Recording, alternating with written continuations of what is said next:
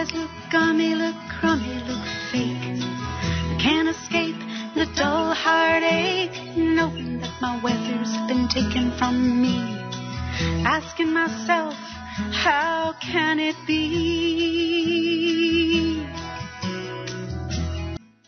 Good morning. This is Kate Willens, broadcasting to you with blue skies above from sunny Northern California, just after a storm. And so they've let the blue skies be, and they sure are beautiful, and we sure want to bring them back. And this is American Freedom Radio, and we are live. And today we have two very special guests for you, which I'll introduce in just a moment. But I'd like to begin this morning with a kind of spiritual contemplation, if you will, about nature and just how important nature is to us, and how those that are trying to take our nature from us don't realize the importance of it. They must not, or they wouldn't be doing this. Jesus said, "Consider the lilies of the field. They toil not, neither do they spin. But Solomon, in all his glory, was not arrayed like one of these." And it said that the Buddha gave a sermon on a single flower, and he didn't say a word, and that inspiration was the genesis for Zen Buddhism. And so this beautiful nature that we have around us, there are heroes that are trying to protect that nature, and you're going to be hearing from two of them this morning. There's Deborah Whitman, who is, wait a minute here, I hope that I'm still on. Yeah, it's Deborah Whitman, who is the head of Environmental Voices. And she began Environmental Voices, and she's going to tell you about that. And she's been really at the forefront of the grassroots environmental movement here in California. And we also have Lisa Thomas, who is just a mover and a shaker as far as the movement to end geoengineering. And she is spearheading a wonderful event that we're going to tell you about on January 13th called California for Clear Skies, or Natural Skies. Okay, ladies, I'd like to introduce you now since I need your help here. Are you both on? Yeah. Yes. Okay, terrific. Okay, so I wanted to just begin with Lisa. First of all, hello, Deborah, and hello, Lisa. And will you please give us the correct name for the event? Oh, California for Natural Skies. Okay, Lisa, good morning. How are you doing? Hi. Thanks for having me on. Oh, very happy that you're here. How are you, Kate? I'm great. Lisa, California for Natural Skies, how did you come up with this idea? And can you tell us a little bit about your work to how you got into the whole geoengineering movement or anti-geoengineering movement to begin with? Well, the California for Natural Skies is the result of a meeting that we had with our group, Sierra Nevada Geoengineering Awareness. We have monthly meetings here in Grass Valley, and our group sat one Saturday. We have them the first Saturday of every month, and in a community room at a local food co-op. And we were trying to come up with a name for this event that we were talking about. And somebody said, "Well, what are we for?"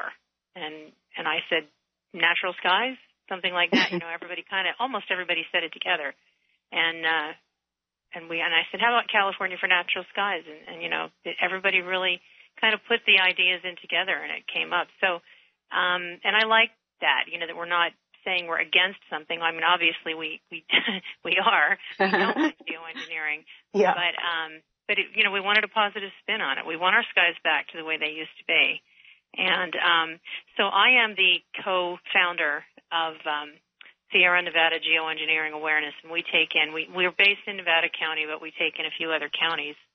And we've kind of been pulling together other groups and trying to get other groups going, giving them the support that they need to get organized. And so the idea for this event, I mean, of course, having an event at the state capitol has been on my mind for a long time, but I've just been kind of hoping that some of the main leaders would step up and just put something together. When it didn't happen, there was an event, a rally, just a couple of months ago, maybe 3 or 4 months ago, that somebody put together and put it up on Facebook, and quite a few people showed up. I think we had about 60 people there, and it was very successful, and we actually managed to put together a couple new groups through that. I met some people and gave them some information. Would you tell us where some of these groups are? That is, if people are listening in those counties, how they can get involved. We have a new group that just started in Tuolumne County, and so this is actually California for Natural Skies has actually become a coalition. We have another one in South Bay Geoengineering Awareness down in the San Jose area. There are several that have already been in existence. There's Chico Skywatch, SoCal Skywatch. There's, of course, Environmental Voices, our group, and we take in quite a few counties. There's, Reno Skywatch, of course, it's just on the other side of the border. I think we have 9 groups involved in this, 9 or 11. And I have to mention Sonoma County Geoengineering Awareness, which has not been terribly active except online, but we're planning to come, so. Good.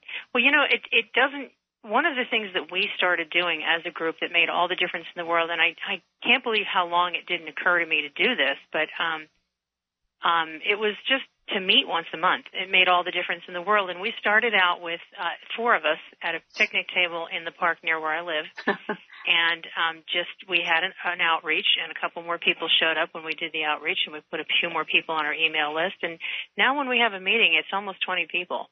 Mm-hmm. And it's a lot of the same people showing up again and again, but we have a huge mailing list now. So we have a wide window of time that we do it so that people can come. We do a 4-hour meeting so that people can come and go as they need to, so they don't have to be there the whole time, but they can still participate. Mm-hmm. And we keep it consistently in the same location on the same day of the month, the first Saturday of the month, and that's really worked. So we're using that that model to kind of help other groups along in getting started. But it really takes a couple of strong people who are willing to put in the time and the energy that it takes to get a group, to keep a group together. Right. And what do you do at those meetings that stretch for, 4 hours? People can kind of come in. Do they get supplies, or what happens at those meetings? Various things. I mean, it just kind of depends on what's going on. Normally we have an outreach that's being planned at the time, or one that has just happened. About 2 meetings ago, we started forming committees so that we could have certain people looking into health issues and supporting people with their health. Mm-hmm. Kind of just putting all that information together for people. Mm-hmm. And then we have another group that is another committee that's been put together for looking into fire and insurance issues around this, because a lot is changing as a result of what's happening, as a result of what's being sprayed. So we have, and that the person heading up that committee is a physicist, and he has like 3 master's degrees. So we've got some really good people. We've got a couple of lawyers in our group. We've got some very well-educated people, and then just people who really passionately care, and they're willing to go the extra mile to get this stuff. By the way, I took a look at your stuff that we do. Sorry, I didn't mean to interrupt you there. I took a look at your website last night. That's Sierra Nevada Geoengineering Awareness, SNGA Awareness, .weebly.com. And it's just really an excellent website. There's so much information. There are many good articles on the website for people that are looking for support when talking to friends and families and other people about geoengineering. So I really commend you for the work that you and your team did on that site. And I really encourage people to go to it and get inspired. So can you tell us a little bit about the event then? What's going to be happening on the 13th of January at the Capitol Steps? We'll be on the North Steps, and our goal for the day, we have, of course, you're going to be there singing, and we have another band coming, a blues band. We have a hip-hop artist coming all the way from South Africa who does a song about geoengineering awareness, and he felt passionately, having not seen it in Africa, and then he went to Europe and saw what was going on, and he was very upset and moved to make a song about it. So he'll be coming. And then we have another rapper coming from Carson City, Nevada, so he'll be coming down. And that will liven things up. I mean, and it will draw people, and that's an important thing. But we have 11 speakers coming, including Michael Murphy, he's a producer of What in the World Are They Spraying and Why in the World Are They Spraying? And he's done an excellent job on those, so he'll be doing some speaking. I will hopefully be able to say a few words, more than anything, just to motivate people to realize that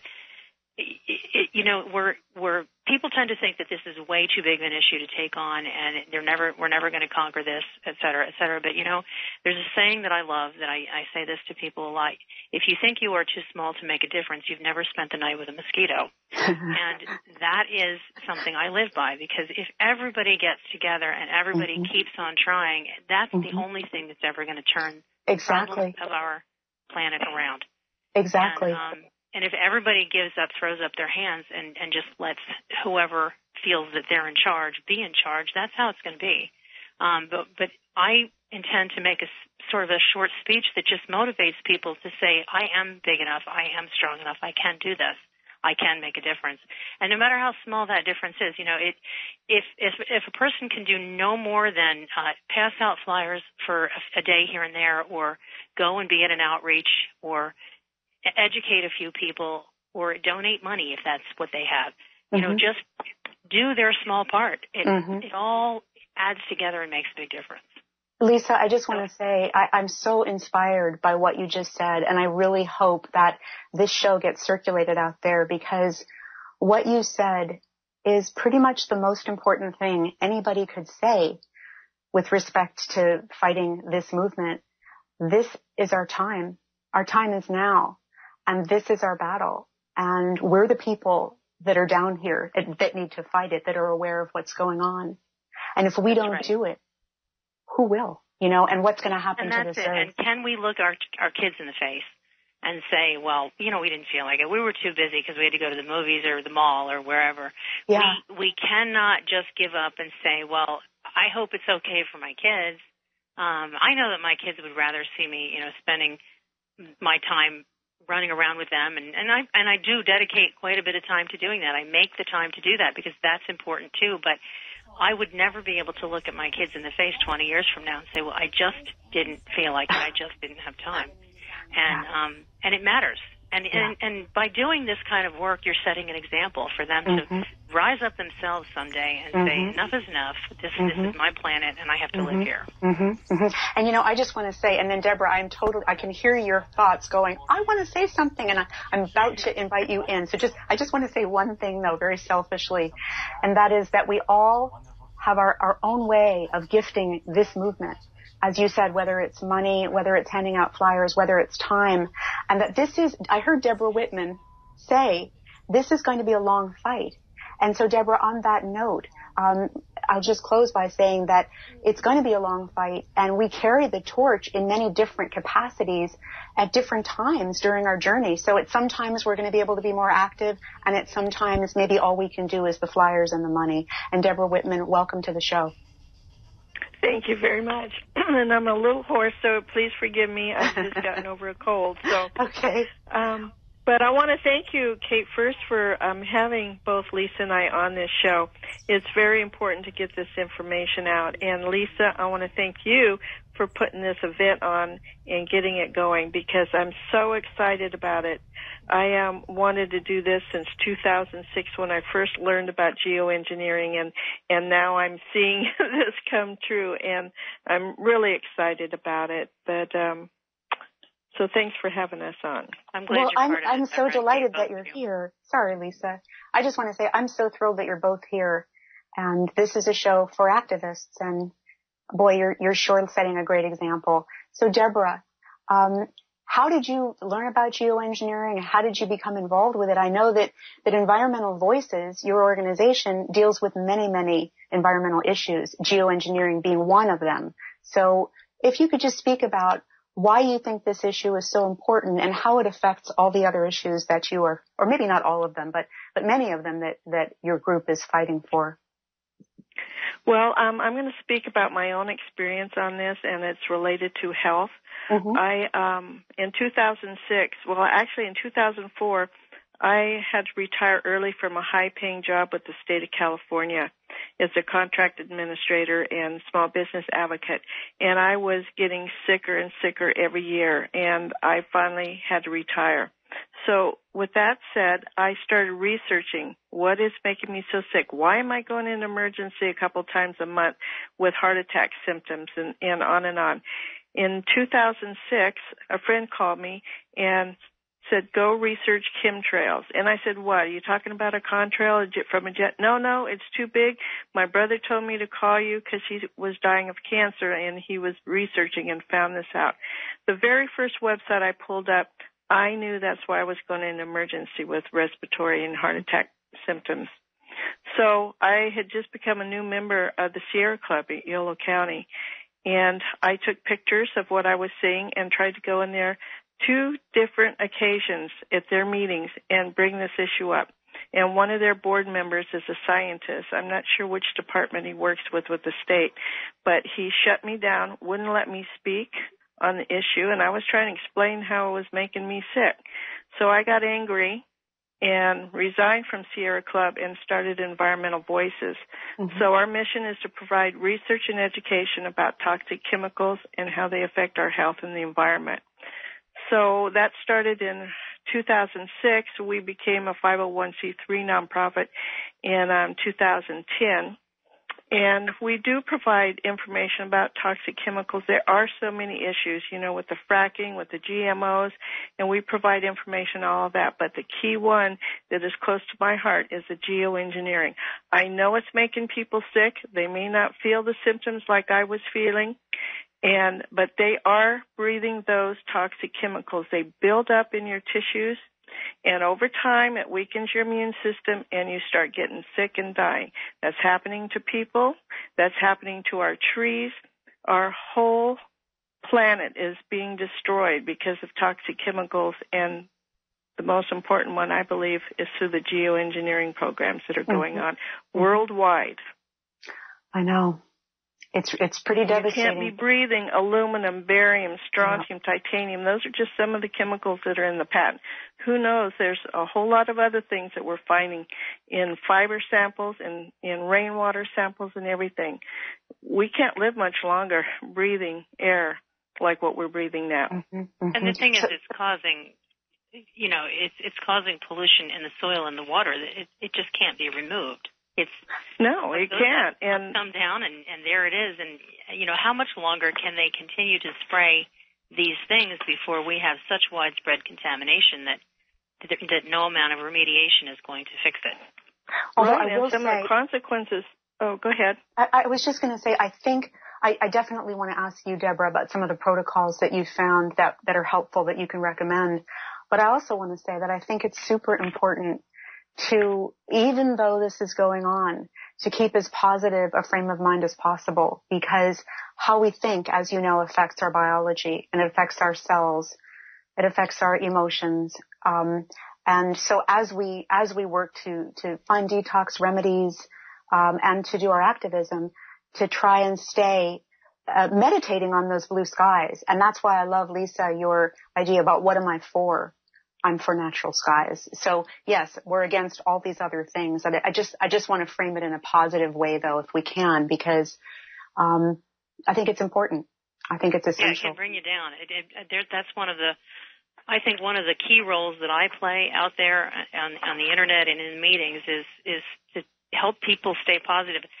For the first year that I was dealing with this, I became, I don't want to say depressed exactly. I just simply didn't want to live any longer. And it wasn't a form of depression. It was just, oh my God, if I've got to deal with this, if this is what life has become, and because I couldn't go outside the first year, that it got really bad. I literally, and I lived to be outside, and I was stuck inside, and so I put that energy to use to make a slideshow and websites, and it was I had to use my energy somehow, but it was really a downer to be stuck inside all the time. And when I went outside, I would get so sick every time, couldn't breathe, and so I've learned.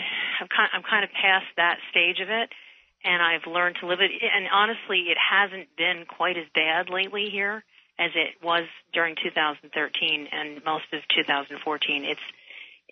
We have more days that are, I wouldn't say more sunny days, but days where there's more sun shining through. It's not the white haze every single day, day in and day out, like it had been. I think it's interesting also that they're letting rains come, or, I don't know if it's El Nino or what's natural anymore and what isn't, because as we know, our weather is being modified constantly. but rains are coming, and I feel again those rains are toxic in some, just to some significant degree, but at least water is coming and washing the air, and I know this morning it feels beautiful, and it feels that nature, as activists have said, like Dane Wigington, when this program stops, nature will rebound, and it will rebound quickly. So, well, you can see that. I mean, we come down the mountain from Grass Valley into the area that we live, and after it has rained, we can see across the Sacramento Valley from where we are. Yeah. And you can't see that. I mean, since the spraying got so heavy, I watched week in and week out and took pictures for a straight year, as they hazed that valley up. We used to be able to see Sutter Buttes. And it was a matter of just a couple of months before Sutter Buttes were nearly invisible. Exactly. And they kept spraying and spraying and spraying until they were completely, and they haven't been visible since. But even during a rainstorm, you can see them. And after the rainstorms, my son, the other day, we were in the car, and he said, "My God, Mom, look how far we can see," because the rain washed some of that stuff. Right. But of course, then again, it's coming down into our soil. Exactly. So, and then, I look at our animals and I look at our plant life, and like, how long can they, transmogrify? Can they take this and digest this stuff, and into what? I think our plant life, though, even if it is taking in a lot of toxicity, is doing a tremendous amount of work to transform it for us still. But Deborah, I'd like to go back to you a minute and hear from you more about how you feel people can take the best care of their health given this program. Yes. First, I'd like to go over some of the side effects of some of the chemicals that are listed in patents regarding these programs. Aluminum is one of them, and some of the side effects to that, it crosses the blood-brain barrier, and it can disrupt blood flow to the brain. So some of the chronic exposures would be Alzheimer's. There's links to autism and other things. It also causes chronic pulmonary disorders and inflammations. Almost everybody I talk to has illnesses that's related to inflammation. Well, when you're having heavy metals in your body, you can't help but have inflammation. So barium is another one that we're testing for. We've done tree bark samples, rainwater and snowpack samples, and it will increase your blood pressure, high blood pressure. It causes heart rhythm changes. I talk to a lot of people that have irregular heartbeats, and that's one of the things that affects me the most. Yeah, me too, because I could tell when they started spraying in the mornings, because I would wake up, my heart would go crazy, and I knew they were spraying that morning. So it causes stomach irritation. How many people do you know have irritable bowel syndrome and other issues related to your stomach? Muscle weakness, change in nerve reflexes, swelling of the brain, liver, and kidney. It causes heart damage. Another chemical that we believe in, which is a radioactive one, is strontium, and that causes cancer, such as leukemia and bone cancer. Then another one we've been testing for is titanium, and it will produce lung tumors in rats. And another one in my early research, I haven't heard about it lately, but my early research was sulfur hexafluoride. Well, sulfur hexafluoride blocks oxygen to the heart, and it causes asphyxiation. And the reason I believe that this is in it, not only because of my early research, but I would have symptoms of it. And one of the symptoms is your voice will change, and it gets deep, kind of like helium will make it really, high. This will make your voice kind of deep and raspy. And then that was one of the reasons I think I was going into emergency, because I wasn't getting oxygen to my heart, and it was triggering heart attack symptoms. I'd go into emergency. I'd be put on oxygen. I'd be there for about 5 hours while they did all their testing. They wouldn't find anything wrong, but by the time they were done with everything, I felt wonderful and walk out of there. And about a month or so later, it would accumulate in my body, and I'd get sick and end up back in emergency. I really think that was one of the chemicals that was bad. So once I learned what to do, I started chelating, and I personally used a product called Zeolite, and unfortunately it did not the company that made it does not manufacture the same product that I took. Well, guess what? I know the product. I know the product where it went. Okay, it went to a place, you're speaking about Aoria zeolite, I think, and it went to a company called Touchstone Limited. Mm-hmm. And Touchstone Limited now has the good zeolite. They have two forms of it, and one is a spray that actually, I just want to say that the Aoria zeolite and now the Touchstone zeolite is completely purified, because if you go to Whole Foods and you buy regular zeolite, it also has toxicity that can be very, very harmful. And so the scientists at Touchstone have now formulated a spray that you spray 3 sprays 3 times a day, and supposedly it detoxes your entire system except for the intestines, which their other form of zeolite, which is most similar to what you were taking from Aoria, the drops, that will also clean out the intestines. So between both of them, it's, I can't even believe how simple it is. There must be more to it. But those two products, I highly recommend Touchstone Limited, and you can find it online. Okay. The spray the company was Wayora. I'm looking online right here and getting Touchstone Essentials. Is that the same thing? Exactly. Thank you. I just can't do that while I'm on with you, but it's Touchstone Essentials, and the product is called Pure Body, is the spray. And the other is just a liquid dropper of zeolite. I'm now ordering mine from Nutra Medical. It's Dr. Bill Digo, and he's an activist on this issue, and he's a doctor that used to treat Air Force pilots that would do these programs. So it's Nutra Medical is the one I'm using now. Okay. But so what I'm recommending people do is try to find a naturopathic doctor and get tested for metals in the body. And the tests run about $65 on an average. And so that would give you an idea of what you have in your body. And a lot of people are having a lot of uranium. Is it a hair sample? A lot of uranium. Huh? Is it a hair sample that Yes, this was a hair sample. That's the cheapest. There's other things you can do. I'd like to say to that right there, the Sierra Nevada Geoengineering Awareness, we're actually pulling together the results of samples that people do. We're trying to put it together as a chart. So if people want to contact us through the website and give us the results of your tests and where you had them done and that sort of thing, we would like to be able to take that information in chart form to our legislators and say, look, this is not something that isn't happening that you can continue to ignore.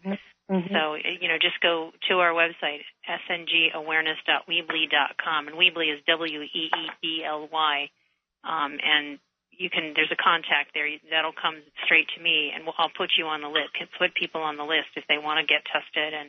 And we actually have collected some funding for people who can't afford the testing. So, Deborah, if you've got a great place that people can go to for that hair testing, please let me know, because we've got one contact, but pretty expensive. So there's a Dr. Mora in Sacramento, and he's he's an MD, but he practices naturopathically. So I can give you that contact information and probably put that on your website. How do you spell Dr. Mora? Mora. Okay, I'll have to look that up. And I have his contact information I can give to you later, but I recommend him right now. And he does, I think, 3 different types of testing. But I think the hair analysis is a good basic, and it's the least expensive. So, and then the other thing to do. When people find, though, that they've got a hair, their hair is full of metals, as is their body, are you saying that the zeolite really can take those metals out, or are you doing other things as well? No, I hadn't been tested after I took the zeolite. I just know that within a month of taking the zeolite, I was a different person. In other words, I was bedridden and couldn't even get out of bed when there was heavy spraying. Now I can be out in it all day, and I don't get any of the symptoms I got before. That's amazing. I couldn't even drive in traffic because I was getting sick, like I was going to pass out from the fumes from cars. I couldn't be in homes where they cooked or heated with natural gas. So those symptoms that I was having of multiple chemical sensitivities, which I was diagnosed with, have pretty much disappeared. And I'm going to tell you what I did. So the first thing was that one product with the zeolite that I took, which they don't manufacture, I don't think, the same one. So will you give your source again, please? It's Nutra. Nutra Medical, and it's on our website. I have the link to it. And so if you go to Environmental Voices. Would you give your website, Deborah? Would you give them your website now, please? Yes, it's environmentalvoices.org. And I have a little store section that just has a couple of websites on it. We don't get any money from it. I just have it there for people to be convenient. And so look down for, it's Nutra Medical. Is it N-U-T-R-I? Yes. Okay, because I've got Nutra Medical up here on the screen. And just to let you know that Bill Deagle has his own radio show, which is really good. So those that want to listen to his radio show, you might check that out. And where do people find that radio show? Is it on his website or? I think there is a link on that Nutra Medical website. If not, there's a number that you can call and they'll give you information. But I'm pretty sure it's on that Actually, site. Yes, there is. I see it. On this Nutra Medical website, there's a thing that says listen live on gnclive.com, the Nutra Medical Report. Great. There's a bunch of information. Then there's call into the show, studio live for comments, issues, questions. So NutraMedical.com. And Lisa, you should call Bill and call that 800 number and get on his show too and promote this event, because I'm so excited about this event. So let's get back really quick. I want to go over this protocol, because people are very sick out there, and a lot of them don't even realize how sick they are. So testing first, then detox, and do your own research, because there's different things you can do. I use the zeolite, but there's diatomaceous clay, food grade, and there's another herb called NAC that helps. You just have to kind of do your own research. The other thing is to build up your immune system. This is key. One of the reasons I was so weak and sensitive to these chemicals, I believe, was also because I had an eating disorder, and I wasn't eating real food. Everything I ate was junk food or fast food. So I've changed that, and I cook huge pots of organic vegan soup. I eat salads. I eat lettuce. I eat vegetables. I eat fruits. Those are things that I didn't eat very often. So I built up my immune system by my diet. You can also filter your air. There's little HEPA filter machines that you can get, and if they're heavy spraying outside, you might want to put that in the room where you're spending the most time in and filter the air. Change your air filter. Or even put one in your main unit on your house. That's what we did. Yes. My husband added a HEPA filter to our regular filter. Right. In 2013, people say that, well, the stuff gets in the house anyway. Well, yeah, it does, but I could not go outside that year except for a few minutes at a time. And when I did, I'd come back in sick. But we kept a HEPA filter on all the time. He changed and cleaned it regularly, and I could survive inside. And I'll tell you how much difference it made. I took some acorns and I planted them inside the house, put them on the windowsill to see how they would do inside the house as opposed to what was going on out in the yard, which the saplings that were growing out there looked horrible. They had holes in the leaves. They were limping along, and we were getting enough rain that they should have been doing okay. So inside, and I didn't give them a lot of water inside, but on the windowsill they looked great inside the house. Outside they looked horrible. Yep. And I've got photographs of all of that, so that's the difference as to what you're breathing if you filter the air. Mm-hmm. Wow. Yeah, and so that's how I avoided going into. Go ahead. I'm sorry, Deborah. Well, that's how I avoided going in. Oh. I was just going to ask. Sorry, it's a three-way here, Lisa. Yeah. How do you get a HEPA filter? Are you saying you put it kind of by the furnace or something inside where you put your normal intake filter in your house, where everybody's house has a vent where the air is pulled from, and then it gets heated and put out through the registers. Okay. Well, anybody who's got that That's kind of fantastic. I didn't know you could do that. Yeah, and so everybody has a filter on their heating system if they have forced hot air. Mm-hmm. And so he just added it, and now it'll reduce some of the efficiency of it if you've got two filters on it. So if you want to just put the HEPA filter on it, that's okay. And they're expensive. I think they're $35 or so at Home Depot, but it really does make a difference. And then if you were to put some kind of ionizing filter or some sort of other air filter, that makes a difference too. Now, what is that? Yeah, like Deborah is saying, there are a lot of things that you can do to improve your health. I didn't know about zeolite or any of that stuff But I started doing, the first year especially, I had a metallic taste in my mouth a lot. And so many things were going on immediately after the spraying started. I was in really good shape. I'd lost about 20 pounds or so, and I had built this several tiered garden on my hillside. And so I was lifting up big, heavy rocks. I was in fabulous shape. And that was in like I would say February and March of 2013. Mm-hmm. And then the planes started flying right over my house like crazy in the beginning of April. And I literally, on the first day that they came over the house, and they were low, there were lots of them, mm-hmm. I started I couldn't breathe. I was born with asthma, so I have a tendency to, things will affect me faster than other people. Mm-hmm, mm-hmm. But by the end of April 13th of 2013, I was struggling to breathe. By the next day, they came back on the 14th. Mm. By the next day, I was gasping for air and coughing like crazy, and doing a lot of research by then because I was really upset about what I saw going on. And then I could not. My garden is on a hillside, and I was walking up from the garden. By the time I got up to the top, I couldn't walk anymore. I had to lie down on the ground, and my heart was just beating erratically.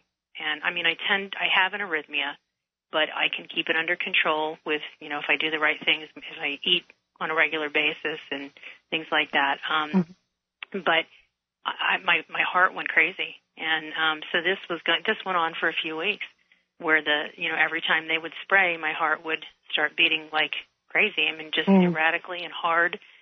And so,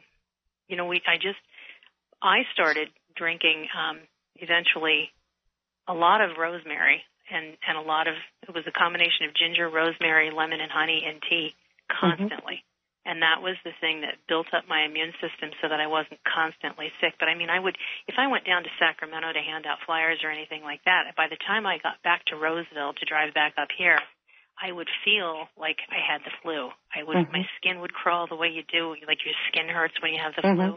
Mm-hmm. I just felt awful. And That's it would amazing. take me quite a while to recover. And I'm going to tell you a real quick story. I went down to Sacramento one day to hand out flyers at some event, and I came home, and the spraying up here in the foothills was just horrible that day. It was a Monday. It was September 7th, 2014, I believe. And it was just horrible. And I had a chicken that was not doing very well, and it seemed like, she'd be okay for a while, and then she would start to walk in circles, and she was pushing herself off on one wing because she couldn't keep herself upright. And she'd twist her neck around like a pretzel, and then she'd straighten out. She'd be okay for a while, and then this would happen again. Well, I started to realize that she would do this on the heavy spray days. And I came home that day from Sacramento, and that poor chicken was just going crazy. She was twisting herself up in knots. Her feet were totally atrophied, and her wing was just a nub by that time because she'd been pushing herself off like that. And I euthanized her that night, and it was the hardest thing I've ever done. Oh, God. But I could not watch her suffer any longer. And I knew at that point that she probably had heavy metal poisoning. She was one of my oldest hens, and she had probably been pecking this stuff out of the dirt for a long time and breathing it in. And on that day, it was so bad that it was just horrible, heartbreaking. So these things that you guys are talking about are super important because, as Deborah said, this is accumulating in our tissues. Unless we detox it, we're going to be doing some funny dances, and we don't want to be dying the dance of death from heavy metals, Right. I do want to add to be careful because we do need trace minerals in our body. So you have to listen to your body. And I don't take the zeolite now other than maybe a couple times a year. But you just really have to listen to your body and don't overdo it. I know somebody that takes the zeolite every single day, and I worry about that. But she says she does supplement with, vitamins and minerals and things. So be cautious. But well, that's a really good point. I didn't know that.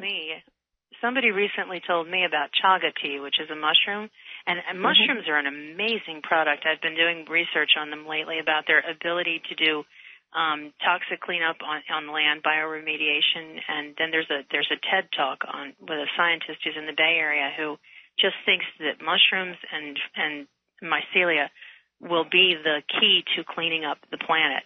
And they can do the same thing for our bodies. And so this chaga tea is interesting to me, and I'm experimenting with it. I just bought a different kind last night, and I really think I feel better using it. Oh, I'll have to check that out. Yeah. And where do you get that? I have two different kinds, and they don't taste quite the same. One is kind of good, one's not so good, but it does. I drank some before I went to bed last night, and I could feel kind of like, my immune system was compromised a bit, and I feel a lot better today. Wow. So where do you get chaga tea? I ordered the first batch on Amazon, and it was it tastes pretty good. It was expensive, $20 for a little bag, I believe. And then yesterday, I bought it at the local food co-op, and it's not quite as tasty, but it's a much better price, about a quarter of the price, 43 something a pound. But I mean, I got a bag of it, and it was only a quarter of a pound, less than a quarter of a pound. So. And how do you prepare it? I just put it in my tea ball and put it in with I make chai every day. That's another thing I do that I think really helps my immune system. So I just put it in with that, and it actually enhances the taste, the flavor of the chai, or just, make it straight up like a tea. So, and I chew on raw ginger whenever I feel like my immune system's compromised or I'm getting a cold. I put raw ginger in my mouth and I just bite down on it until it's no longer chewable and things like that. I've used I hardly ever go to a doctor, and just all these different things that I've learned through various activists and reading about stuff and just experimenting, and come up with a lot of ways to stay well. And I was really sick the first year. So. Yeah, I remember I met you and you weren't doing very good. Yeah. And the same way with me, doing some of these things has made all the difference in my life. I just can't even begin to tell you. One of the geoengineering scientists told me about salt inhalers, Himalayan salt inhalers. I wrote to him, and I really just wanted him to admit what was going on, and I told him I feel so hopeless about what I see happening, and he did not deny this is happening. He's the only one who never said, no, you're full of it, whatever. He didn't deny it, and he said, try this for your lungs. And it was I ordered it because they found that in Poland a long time ago, apparently, somebody realized that the people who were working in the salt mines, particularly the children who were working in the salt mines, did not have the respiratory issues that the rest of the population did, with the fireplaces and coal being burned and everything. And so that was the history of it, and they realized it was the salt. So you can get these salt inhalers for $20 online, and put the Himalayan salt, and you just breathe it in. And I actually add peppermint essential oil and tea tree essential oil sometimes, and just breathe it in, and it makes such a difference in my ability to breathe. Wow, this is so good to know. This radio station has a way of ending a little bit early, and I know we're coming up to the time where we're not over yet, but we have about 5 to 7 minutes. I want to be sure that all the details of this event are out there in the public domain, and so people know how to come and how to find out more about it. And Lisa, can you give us any information that people might want to know about attending this event? Yeah, it's January 13th. And it's going to be from 10 to 3 on the steps of the Capitol. We're going to be there a little bit early setting up, but basically, and most of it will happen between 10 and 2, and then between 2 and 3 we'll probably be wrapping it up. But we are going to spend some time, I would say probably around 1, going to visit our legislative offices and giving them a packet of information that we're going to compile. And hopefully we'll break into groups, by people's districts, so that we have somebody who's got some experience with either lobbying or public speaking in each group. And we'll also have a table set up where people can come and find people who already have groups established in their area, or if they want to meet other people who are in their own area and there is no group established and they want to get together and start an organization. And our coalition is going to help people along the way to get their groups going and organized, and we'll be like a hub for people so that we can stay well organized. And I think the point of this is to say to our government, look, we're not going away. This is a problem. You need to recognize it. It's not a conspiracy theory. It's a real thing that's happening here. And we are organizing, we are cooperating, we're overcoming our differences, and we are not going to stop. And that's the point of it. So it's January 13th on the Capitol steps in Sacramento from 10 to 3. And we'll have 11 speakers. We've got 4 different musicians coming. So it's going to be a great day. And I think we're probably going to get a great turnout. We have a Facebook site. Just look up California for Natural Skies. And you'll see both the coalition and then the event. Actually, technically on Facebook, it's California for Natural Skies and event. And you just click on there, and we'll keep you updated on the information. So the coalition, that's not Sierra Nevada Geoengineering Awareness. What is the coalition? The coalition is all of the groups. I brought all these groups together, these leaders of groups, and I said, and we all work together to make this happen. So it's made up of SoCal Skywatch, Reno Skywatch, Sonoma County Geoengineering Awareness, Tuolumne County, the San Francisco group, my group, the South Bay Geoengineering Awareness, Environmental Voices, Chico Skywatch. So we're all working together, and we have a great team of people who are on this private thread. I know that you know this, but I'm just saying for the purposes of the public. Yeah. We're working together, and I mean, when something needs to be done, and I say, can somebody out there get this done? Somebody jumps in and does it so effectively. It's an amazing team to work with. That's fantastic. So this coalition is going to go forward beyond this event. Is that right?